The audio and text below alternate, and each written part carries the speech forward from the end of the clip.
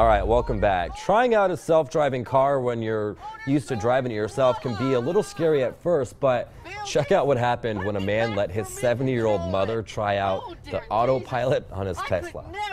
I'm scared. Oh, there's cars coming. Oh, there's cars.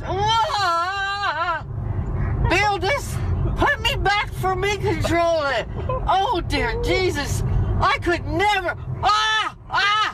Oh, where's it going? This is my first day out and I'm about to die. Oh, come on, relax. Oh my God, Bill. I couldn't do it.